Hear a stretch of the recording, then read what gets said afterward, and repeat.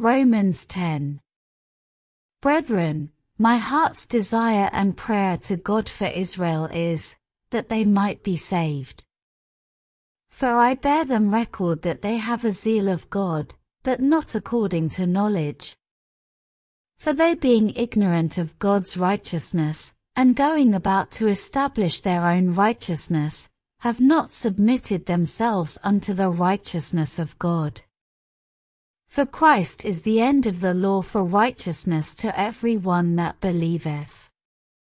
For Moses describeth the righteousness which is of the law, that the man which doeth those things shall live by them. But the righteousness which is of faith speaketh on this wise, say not in thine heart, who shall ascend into heaven? That is, to bring Christ down from above. Or, who shall descend into the deep? That is, to bring up Christ again from the dead. But what saith it? The word is nigh thee, even in thy mouth, and in thy heart, that is, the word of faith, which we preach. That if thou shalt confess with thy mouth the Lord Jesus, and shalt believe in thine heart that God hath raised him from the dead, thou shalt be saved. For with the heart man believeth unto righteousness, and with the mouth confession is made unto salvation.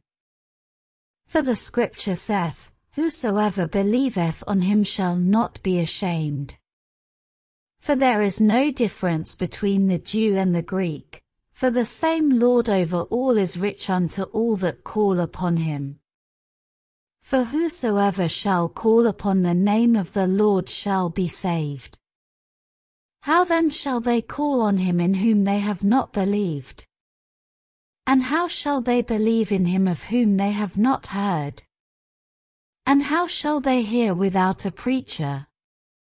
And how shall they preach, except they be sent? As it is written, How beautiful are the feet of them that preach the gospel of peace, and bring glad tidings of good things. But they have not all obeyed the gospel. For Esaias saith, Lord, who hath believed our report? So then faith cometh by hearing, and hearing by the word of God. But I say, have they not heard? Yes, verily, their sound went into all the earth, and their words unto the ends of the world. But I say, did not Israel know? First Moses saith, I will provoke you to jealousy by them that are no people, and by a foolish nation I will anger you. But Esaias is very bold, and saith, I was found of them that sought me not, I was made manifest unto them that asked not after me. But to Israel he saith, All day long I have stretched forth my hands unto a disobedient and gainsaying people. Romans 10.